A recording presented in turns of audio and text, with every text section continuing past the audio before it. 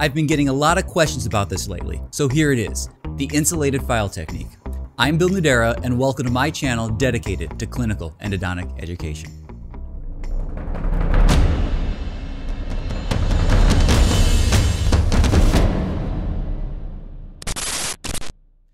When performing endodontic treatment on teeth with metallic restorations, obtaining a really nice, solid, predictable apex locator reading can be challenging and frustrating.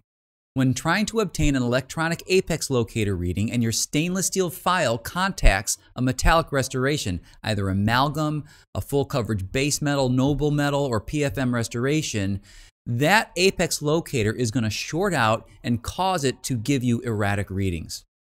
To solve this problem, we've got to address that metal-on-metal contact, and we do that by using something called an insulated file technique. So here's how I do it. Basically, I just take a small piece of plastic tubing and we cut it and trim it to about maybe 2 millimeters or so.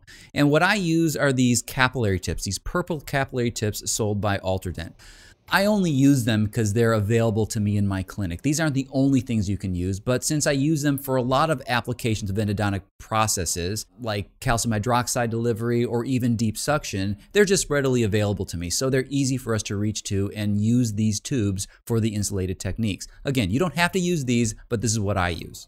Once these tubes are cut to about 2 millimeters or so, then a size 10 file or 15 file, whatever you prefer, can be threaded through the lumen of this tube and advanced to the shank of the file. When the file is then placed inside the canal and advanced apically, the plastic tube then prevents that contact, that metal-on-metal contact, and also prevents your apex locator from shorting out. This will give you a much more accurate apex locator reading in these challenging situations, and it works like a charm. Some other tips that you can use to improve your apex locator readings and accuracy is drying the pulp chamber, take all of that fluid out, and dry the coronal aspects of the root canal system. Also, in larger canals, consider using larger files. Well, I hope this has helped, and I hope you can get better apex locator readings with this information. And I also encourage you to hit that subscribe button so you can be up to date with all of my new videos. I'm Bill Nudera. Thanks for watching.